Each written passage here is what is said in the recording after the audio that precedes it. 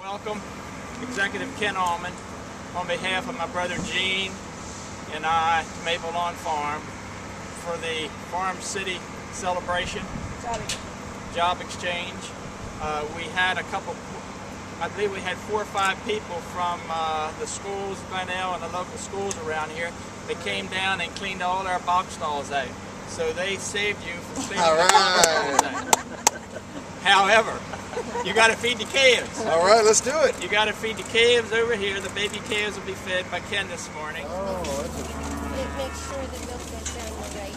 Please let it go. Oh, I see it. Now you're going to have to hold the bottle because they'll hump. They'll go like this. You know, usually a calf when they nurse, and if no milk comes out, they'll go like that. And the cow will let the milk down when they're baby. You go do this. Yeah. Do this. And they will suck on your hand. Yeah, they will. That's all right. That's funny. They have bottom teeth, but not top teeth. Is that Right. correct? And they never will. This one? Right there. Put that up here at this end. Yeah, there you go.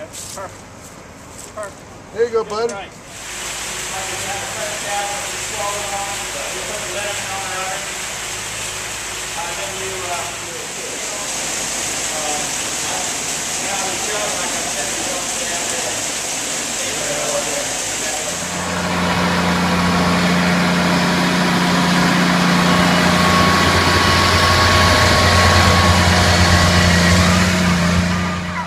Hello, turkeys.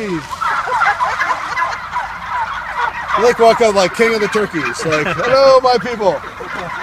They're all like moving over. It's like I'm giving a speech. This one right here's got the blue tip to it. Oh, okay, got it. My other experience this morning that will stick with me in kind of a troubling way, I think, for a while is after we fed the calves, you know, a couple weeks old, or are they 2-3 weeks old, the calves we fed?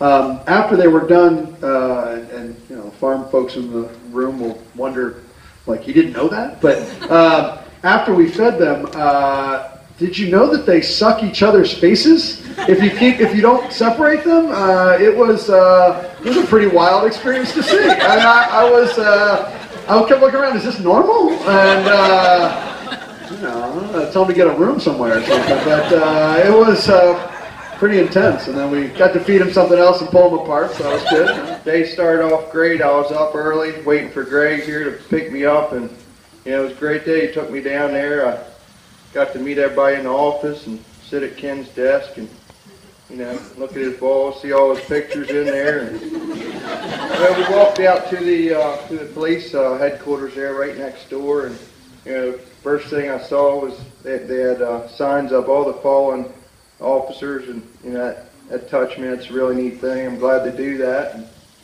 walked through and met the chief of police and met the sheriff, and went down, and you know, they showed me how they check ballistics on guns and a lot of things that I'm interested in. You know, I wanted to do something that I don't see every day, that I really, you know, they were always a role model to me, you know, the police, fire, and rescue, so I thought it'd be neat to do that. We finished up there and we headed over to the Roby building. Man, what a beautiful place. I never knew it was back in there, way off the beaten path. They train all the officers and, you know, firemen. I think that's real special. It looks like a place where, you know, the state guys will want to come out and use, or the federal guys want to come out and use. Really neat. And we got to do some simulated shooting there, and the firemen, they also... had a lot more fun than I we got to take down we got to cut open a door on a Jeep too, the firemen. We got out the jaws of life and broke windows down. It was neat. And some of them same guys who were teaching me how to work their equipment today, they were the same fellows that came and, you know, put my field fire out when the combine caught on fire. And I remembered them. I said, hey, I saw you a few years back. You know, you helped me out. I appreciate that. And you know, the fast-paced world that we all live in today, everybody's in a hurry, you know.